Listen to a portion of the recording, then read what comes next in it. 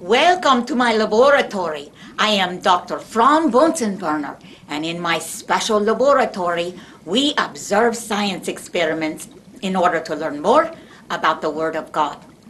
I actually began today's science experiment last week. I took an egg out of the refrigerator, a raw egg. We have a hard shell. The yolk is moving inside. And I placed it in a jar, then covered it with vinegar. I let it sit in the vinegar all night long. Then the next day, I poured the vinegar off and put fresh vinegar on the egg. Now comes the hard part, waiting. Yes, the egg has to sit in the vinegar for 7 whole days. Together, we are going to see what the egg looks like now that the whole week has passed. This is the egg. Here's the egg that was in the vinegar. Here is a raw egg. Oh my, it's gotten quite a bit larger. Let's see about the shell. Let me tap on it. The shell is gone. It has completely dissolved. And the inside of the egg is now squishy. It's rubbery. The egg has pickled. Now, what can we learn about the Holy Scripture from observing this experiment? When we are patient and persistent, we kept putting the vinegar on it, we were able to cause a tremendous change in the egg.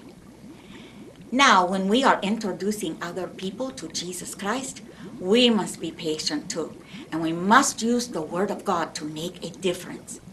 Tremendous change can happen in our whole community when the people of God speak the truth about Jesus Christ and live lives that honor God. That's what Paul did in Ephesus. He spoke and spoke about Jesus, and one by one, the people became believers. And when the people became a believer in Jesus Christ, they threw away their silver idol. And when they threw away their silver idols, the silversmiths started going out of business, which caused a change in their whole community. Now let me ask you a question. If on day 2 or day 3, I had said, I don't want this on my counter any longer, I'm going to pour the vinegar off, it's probably done, what would have happened?